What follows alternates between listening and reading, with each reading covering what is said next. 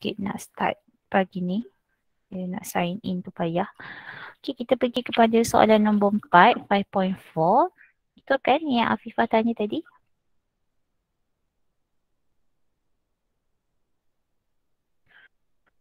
Okay, question number 4. Dia tanya equation of a vector equation for the line. So, kita tahu vector equation of a line is given by R, okay, equals to A plus TV.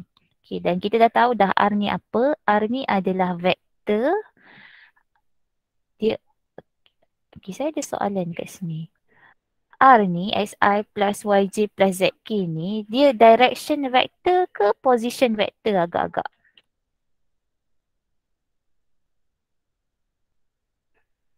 Anyone boleh cuba? Dua je. Position vector ke direction vector?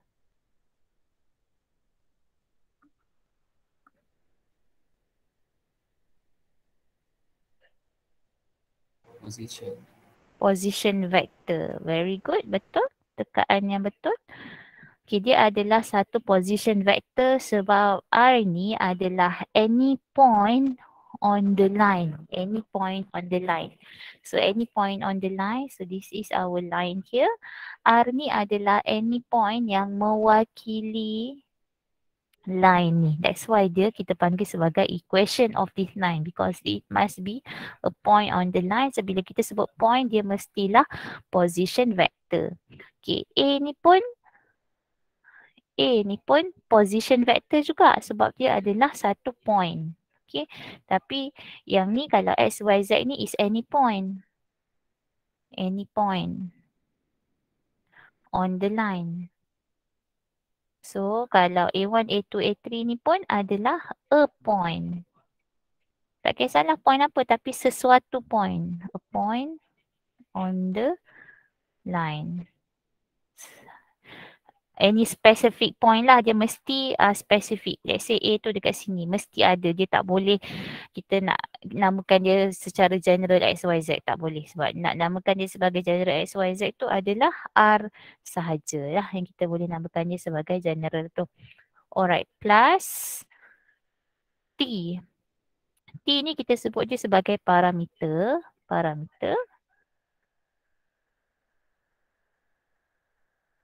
Dan V, V1, V2, V3, this is our direction vector. So, ini adalah direction vector kita. So, dalam this equation of line, siapakah direction vector kita? Hanya ada satu sahaja, which is direction vector kita adalah V. Dan V ni apa? Vector parallel to the line. Parallel to the line dan dia tak semestinya berada pada atas line tersebut. Tapi dia mesti kalau line tu begini, V-nya beginilah ataupun begini. Line ni saya ingat macam ni, V-nya macam ni lah ataupun macam ni. Dia mesti selari dengan line kita. Kalau V kita sengit macam tu, so V kita, direction vector kita mesti yang parallel dengan dia. Tak semestinya berada pada atas line tersebut. Okay, so itu adalah satu revision untuk equation of a line kalau ada yang lupa. So R equals to A plus TV. Soalan 4B dia tanya, write down the vector equation of the line passing through the point A. So we have a point A, 0, 8, 4 and we have a point B given to us. 2, 4, 5. And the best thing about this 3D punya lukisan, we can put the point anywhere sebab dia tak ada Cartesian equation, Cartesian axis x, y tu tak ada. So kita boleh letak dia dekat mana-mana lah sebab dia sebenarnya bukan dekat atas plain paper pun sebab dia mesti 3D. So dia boleh berada di awang-awangan, di udara macam tu. So if I have A here, B boleh letak sini boleh, nak letak sini B boleh, nak letak sini B boleh, nak letak B kat sini boleh, tak kisah sebab kedudukan dia tu tak fix. Bukan dekat atas Cartesian point. So, let's say B saya dekat sini lah. Okay. So, dia nak equation of a line AB. So, kita ada line that passes through AB. Line tu lalu dekat AB. So, we have a point on the line. We can choose either A or B. Tak ada masalah lah untuk A. R is definitely X, Y, Z. T is just a parameter and our problem here for this question for B adalah nak cari V kita apa. Because it does not give us the direction vector. However, can we find the vector AB? Boleh tak kita cari vector AB?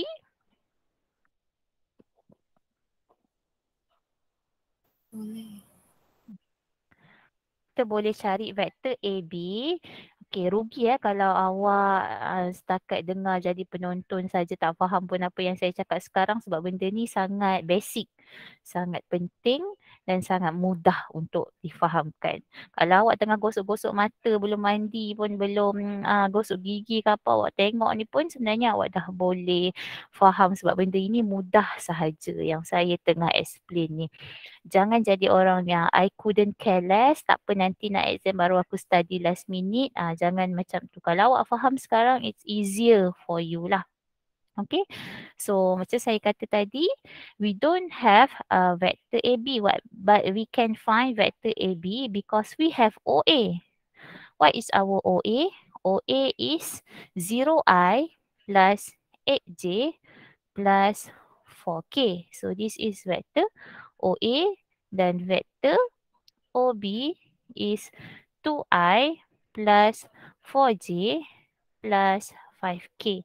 So this is vector OB. Okay, kenapa? Sebab dia bagi dekat kita point A dengan point B dekat situ. So we can find vector AB dengan cara OB minus OA. So kita akan dapat 2, 4, 5 minus 0, 8, 4 2 4 tolak 8 minus 4 1 2 4 1 ataupun 2i minus 4j plus k macam tu. Okay, so that is your vector AB. Dekat mana arah vector AB ni? Vector AB ni adakah dia selari dengan line kita? Sebab ni adalah direction vector. So dekat mana vector AB ni? Arah dia macam mana? Ini adalah vector AB. Dia mesti selari dengan daripada A ke B lah. Daripada A ke B. Daripada A ke B. So dia punya arah sama. Parallel dengan, bukan sama. Dia parallel, selari dengan line kita. So this is our vector V untuk R equals to A plus TV. So boleh tak kita buat equation of a line? Sekarang boleh lah. We have R equals to A plus TV. So R kita, R lah X, Y, Z. A kita any point on the line. So I can choose any point that I like. A ke B ke. So 8J plus 4K. Kalau saya pilih vektor A, nak pilih vektor B pun boleh, tak salah. Tak salah Plus T darabkan dengan vektor yang parallel dengan line kita, which is vector AB yang kita cari tadi. 2i minus 4j plus k. So this is how easy this question and how easy the question can ask you untuk UPS nanti. Very basic, very easy and very yang mungkin salah adalah salah kira, salah cari. Tapi ingat saya kata bila kita bermain dengan direction vector, jangan sesuka hati letak point sebagai kita punya direction vector kita. Sebab points adalah position vector. Dia tidak boleh menunjukkan arah. Dia hanya boleh menunjukkan arah daripada origin sahaja. Okey, untuk 4B sebelum saya pergi kepada nombor 7. Okey, Madam. Okey, soalan nombor 7 adalah satu vektor yang dia bagi kat kita dalam bentuk Cartesian. Kenapa dalam bentuk Cartesian? Sebab dia ada X dengan Y dengan Z sahaja. Dia tak ada P. Dia tak ada T. So, apa yang kita perlu buat kat sini, kita tahu kalau awak lupalah nak tukar ni ke dalam bentuk dia. So, dia adalah T equals to X minus 4 over 2. So, X adalah 2T plus 4. Macam tu. So, ataupun 4 plus 2T. Soalan kita susun balik. 4 plus 2T. So, ini soalan nombor 7 kan tadi tanya. Alright. So, seterusnya kita ada T equals to Y minus 3 over 3. So, Y adalah 3T plus 3 ataupun 3 plus 3T. 3 plus 3T. Dan lagi satu kita ada T equals to Z plus 1 over 2. Z equals to negative 1 plus 2T. So this is actually our X, Y dengan Z. Kalau kita susun dia balik dalam bentuk, this is dalam bentuk parameter. Kalau kita susun dalam bentuk vector equation, kita akan dapat X, Y, Z is equals to 4 plus 2T, 3 plus 3T dengan negative 1 plus 2T. Macam mana saya dapat semua ni? Saya dapat ini dengan cara saya samakan X minus 4 over 2, Y minus 3 over 3 dengan Z plus 1 over 2 dengan T. Dengan T. Sebab kita tahu kenapa semua tu sama. Dia kenapa kita boleh letak equal tu. Sebab semua tu adalah T. Sebab tu kita boleh letak X minus 4 over 2 equals to Y minus 3 over 2 equals to Z plus 1 over 2. Okay. So kenapa semua tu kita boleh letak je sama equal sebab dia adalah T. T equals to T equals to T. So kita pergi balik kepada ini. And then kita cari dia punya vector equation of the plane. So ini kita boleh tulis dia sebagai X, Y, Z. So akan nampak kat situ kita punya A, 4, 3, negative 1 plus 2, 3, 2. Okay, soalan dia tanya find a unit vector parallel to the line. So kalau ini adalah equation of line kita, R equals to A plus TV. Yang mana satukah yang parallel dengan line? Yang mana satu adalah direction vector parallel to the line? R ke? A ke? Ataupun V? Yang mana satu?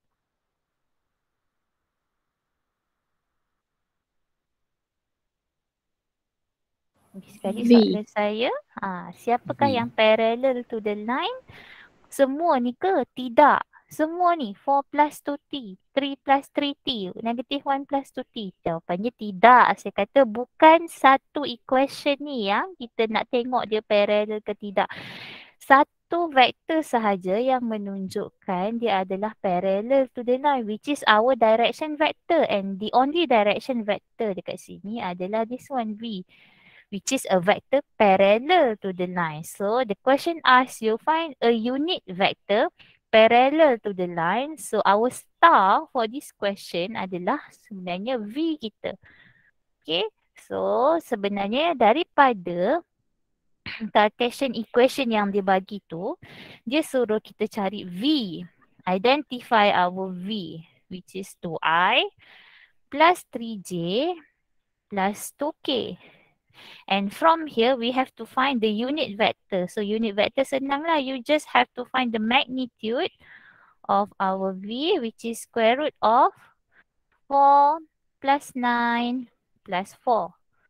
13 campur 4, square root 17. So unit vector adalah 1 over square root 17 darabkan dengan 2i plus 3j plus 2K. So let me check. Kalau salah, saya salah tulis ke? Tak. Saya takut saya terconfuse nombor 6 dengan nombor 7. 2 per 7 square root 17, 3 per square root 17, 2 per square root 17 sama dengan jawapan belakang. So this is the unit vector parallel to the line. So sebenarnya dia suruh awak cari dia punya V. Boleh? Nombor 7? Boleh ada. Alright. So that is a very basic concept lah. Soalan 1, 2, 4, 6, 7 tu. Kalau you boleh buat semua, meaning that you faham the equation of the line. Alright, so we move on to question 8, 9, 10, 11, 12. Any question?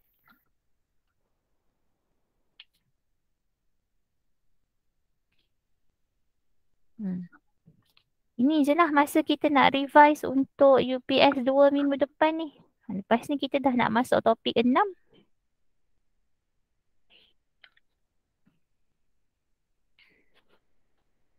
8, 9, 10, 11, 12. Soalan nombor? 10. 10. Soalan nombor 10. 10 apa? 10A ke 10B? 10A. 10A. Okey.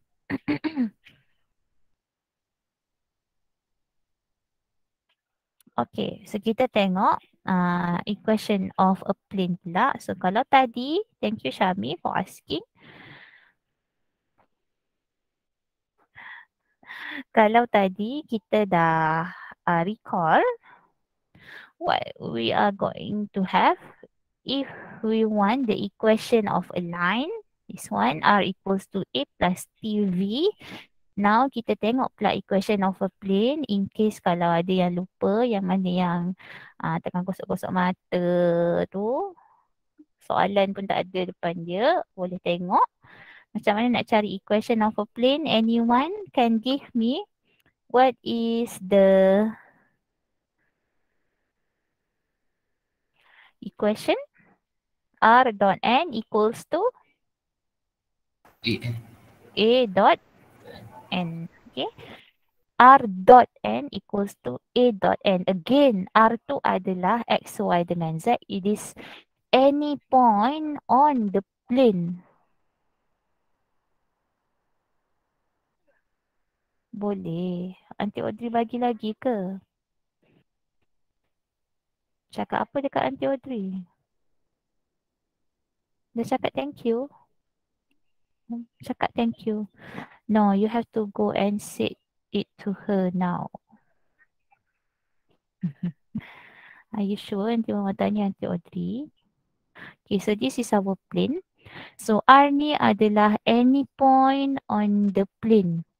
Meaning that if we have a plane, R tu adalah any point. Lagi sekali dia adalah position vector on the plane. So it can be anywhere but it must be on the plane lah because it satisfy this equation of the plane. So A ni pula a specific point on a plane. Maksudnya dia mesti ada nilai. Kalau R tadi any point, so it can be generalized as X, Y dengan Z. Tapi A ni adalah mesti a specific point on the plane. So this one is any point. This one is a specific point, a point. So both of these R dengan A adalah position vector and again we have a direction vector but then the direction vector is not parallel to the plane. Dia bukan parallel dengan plane, no. This is not your V. We don't use V parallel to the plane, tak. Untuk equation of a plane, we use N. N ni merujuk kepada a direction vector. A direction vector perpendicular. So dia mesti 90 darjah. Dia tak sama macam line tadi. Line tadi dia mesti selari parallel dengan plane. Tapi kalau N ni dia adalah perpendicular. 90 darjah to the plane. So kalau kita lukis dekat mana kedudukan N tu, it must be macam tu lah. N. Okay.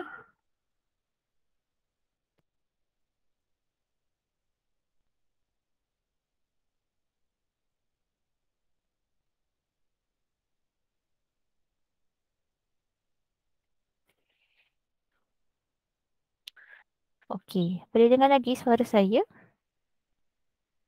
Boleh, madam. Okay.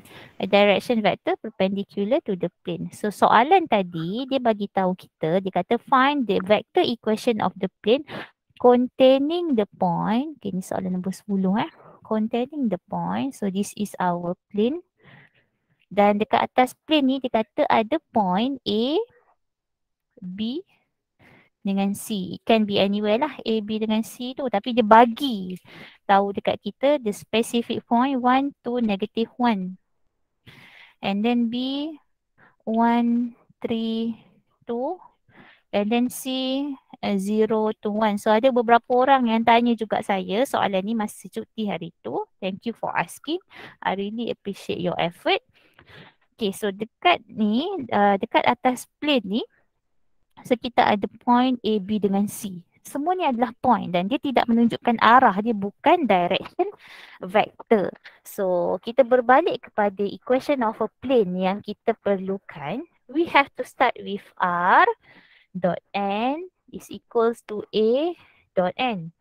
R is never our problem, never, because R is represented by X, Y dengan Z. It's any point on the plane, never. Dia tak pernah jadi kita punya masalah sebab R ni bukan untuk kita cari. Dia memang dah spesifik X, Y dengan Z, which mean any point on the plane ataupun any point on the line. Untuk line lah, kalau plane, any point on the plane. Okay. A, is there any problem untuk awak find A? The point on the plane, a point on the plane, ada masalah tak nak cari A? Tak ada. Tak ada, because A can be chosen from all these 3 point. Nak pilih point A boleh, nak pilih point B boleh, nak pilih point C pun boleh, because there are specific point on the plane. So kita boleh pilih mana-mana point yang awak suka lah, because those are the point on the plane. Okay, so tak ada masalah nak cari A. Your problem for this question is actually to find your N. So N ni dengan N ni adalah N yang sama. So what is your N actually? N sama dengan apa? Okay, so nak cari N, kita berbalik kepada kita punya satah tadi. We want a perpendicular vector to the plane. So kalau saya zoom dekat saya punya plane ni, still lagi nampak skrin saya kita ada point A, point B dengan point C. Boleh tak kalau kita cari vektor AB, lepas tu saya cari vektor AC, lepas tu saya buat cross product between AB cross AC. Bila kita buat cross product, kita akan dapat satu vektor baru, betul tak? Betul. Okay, bila kita buat cross product, kita akan dapat satu vektor baru. Dekat mana arah vektor tersebut, vektor baru yang kita dapat ni?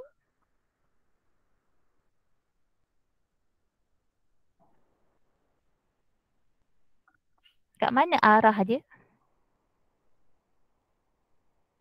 If I have two vectors hari tu, saya kata satu vektor yang warna kuning ni, satu vektor yang warna kelabu ni, bila saya crosskan dia, saya akan dapat satu vektor baru. Vektor unicorn ni. Unicorn purple ni. So dekat mana arah vektor unicorn purple ni? Dengan these two vector yang saya crosskan tadi.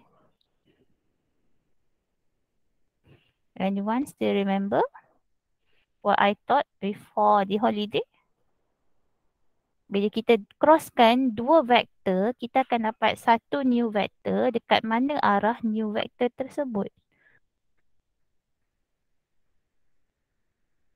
Cuba je.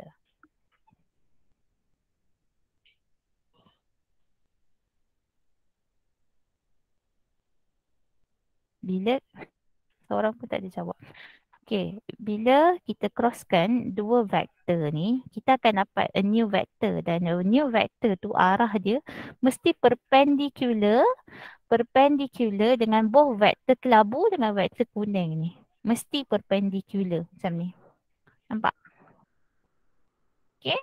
Kat mana pun kedudukan dia bila kita crosskan dia mesti perpendicular dengan both vektor ni. Kalau dia sangat macam ni pun dia still akan jadi perpendicular dengan vektor tersebut. So kalau kita lukis lah. So kalau saya lukis lah.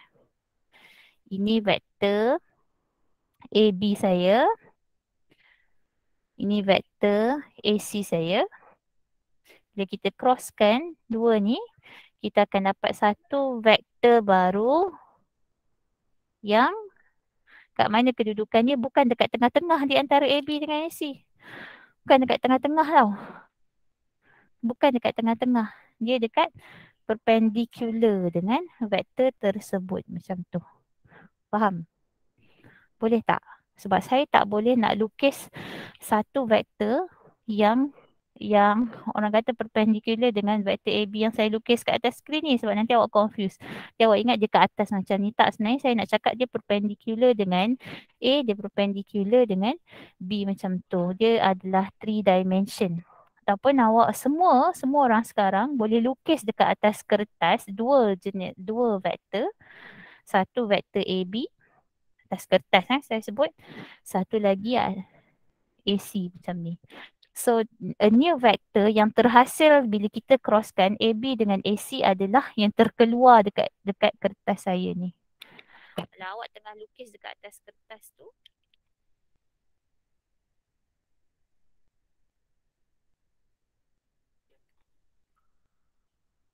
awak tengah lukis dekat atas kertas macam ni sekarang. Semua orang saya kata buat vektor AB, satu lagi vektor AC. Okay, macam ni. So dekat mana satu vektor baru yang terhasil daripada AB dengan AC ni? Ni, terkeluar daripada kertas awak ni. Sebab AB dengan AC dia berada dekat atas kertas ni. Ni, vektor baru tu dia macam ni, terkeluar daripada kertas saya ni. Mesti perpendicular dengan AB, mesti perpendicular dengan AC. Maksudnya mesti 90 darjah dengan AB, mesti 90 darjah dengan AC macam ni. Nampak tak? Pen ni dengan kertas saya ni dia 90 darjah. Nampak? Saya sengitkan pen pun dia masih lagi 90 darjah sebab pen ni dia ikutlah permukaan saya punya kertas ni. Nampak ni 90 darjah. Sengit pun masih lagi dia 90 darjah. So ini vektor baru tersebut. Okey, saya explain panjang-panjang macam-macam ni. Sebenarnya awak faham tak apa yang saya cuba sampaikan?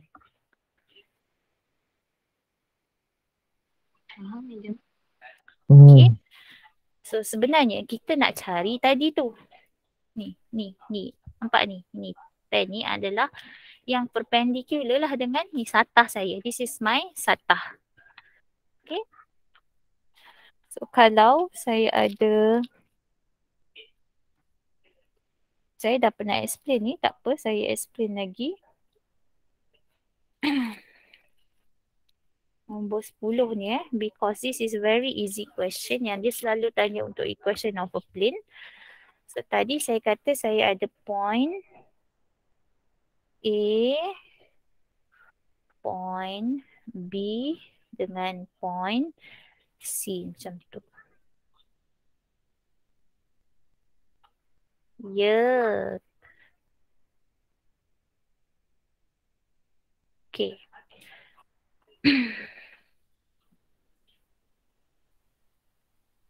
Okay, sekarang ini saya punya plane kertas oren ni adalah plane saya. Nampak kan semua orang? Okay, bila saya cari satu direction vector A, B, saya akan dapat garisan ni. Ini adalah vector, direction vector AB sebab direction vector dia boleh menunjukkan arah. Okay, H5, P3. Boleh beda. Okay, lepas tu saya ada lagi satu vektor AC. Okay, nampak saya lukis satu lagi direction vector. AC. Boleh tak saya cari AB dengan AC macam tu? Okay, bila saya crosskan AB cross AC, apa yang saya akan dapat? Satu lagi vektor baru. Satu lagi vektor baru dekat mana arah vektor baru tu? Nampak pen saya ni? Ini arah vektor baru. Pen saya ni menunjukkan arah vektor yang baru macam ni. Okay. So kalau saya buat saya punya satah macam ni pun, dekat mana arah pen saya ni? Perpendicular. Kalau ke tepi macam ni pun sama. Pun 90 darjah juga. So ini kita panggil sebagai 3 dimension ya. Saya tak boleh lukis saya punya vektor baru ni sebab dia berada di udara. Kalau nak lukis boleh tapi nanti awak nampak dia sengit. Dia sebenarnya bukan sengit. Dia bukan di antara AB dengan AC. Bukan dekat atas ni. Bukan. Dia sebenarnya arah dia yang betul adalah macam ni lah. So this is the plane just now yang kita nak cari equation tadi tu. Boleh tak saya dapatkan dia punya end? This is the end lah. Yang perpendicular dengan plane kan awak kata. Boleh tak saya dapatkan end ni tadi? Boleh. Jawapan dia dengan cara kita crosskan AB dengan AB AC. AC. Okay, so kalau saya tak nak crosskan AB dengan AC, saya nak crosskan BA dengan BC, boleh? Boleh. Boleh juga. So, apa-apa direction vector yang saya boleh dapat daripada plane saya ni. So, kalau macam tadi, direction vector yang saya cari adalah AB dengan AC. Boleh tak saya nak cari CA dengan CB? Boleh tak saya nak cari BA dengan BC? Boleh. Okay, sebab itu adalah direction vector. Dia menunjukkan arah dan kita hanya boleh buat cross product di antara dua direction vector. Tak boleh awak nak main ambil A cross dengan B. Padahal A tu adalah point. Tak boleh. Dia mesti cari dulu dia punya direction vector. So, pertama sekali bukan awak terus buat cross product. Awak perlu cari dulu direction vector dia.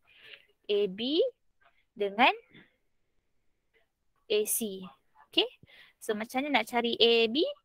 OB minus OA. So OB dengan OA inilah yang awak ada.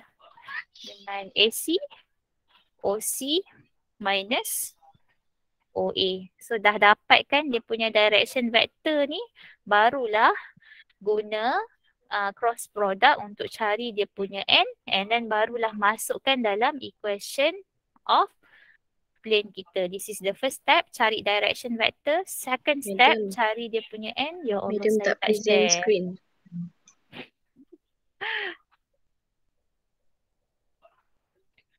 Okay, thank you Najwa. Okay. So first step tadi adalah kita kena cari dia punya direction vector AB dengan AC. Second step adalah cari dia punya perpendicular vector N. Dan third step adalah masukkan dalam equation of a plane. R dot N equals to A dot N. Sebab kita dah ada A tak ada masalah. Nak guna kalau AB cross AC, kita guna A lah sebagai kita punya A dekat sini, OA dia. Kalau kita guna BA cross BC, OB lah kita guna dekat A ni. Okay, N kita dah cari dekat step yang kedua ni. So, buat first step, second step dengan third step. Okay, boleh Syami yang tanya soalan nombor 10 ni? Thank you for asking this question. Boleh, madam. Okay. So untuk nombor 12, bila dia tanya angle, okay, kita kena buat dot product. Sebab kita nak guna formula A dot B equals to magnitude A magnitude B cos theta. Nak dapatkan theta, kita guna dot product. Dan ingat saya kata kita tak boleh buat dot product ataupun cross product menggunakan position vector.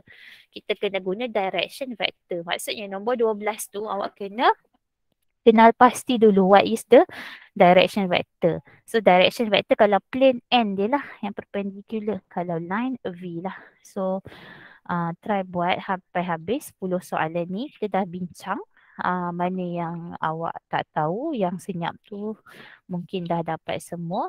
So pesanan saya adalah tolong lengkapkan 10 soalan ni sebab lepas ni kita nak masuk topik 6 data description punya tutorial, dan juga tolong siapkan Macbus question. Kita ada Macbus sampai Macbus 8 dah. Topik Macbus yang ke-6 topik 4, Macbus yang ke-7 topik 5 dan Macbus yang ke-8 topik 4 balik. So awak boleh buat revision dan kita akan bincang juga Macbus question. Esok saya akan tengok berapa ramai lagi yang belum try buat Macbus 7, dan esok juga saya nak minta awak semua buat Macbus yang ke-8 untuk topik 4 Connects tu. Okey, boleh tak H5 Fitri? Boleh, madam. Okey, itu sahaja daripada saya. Thank you.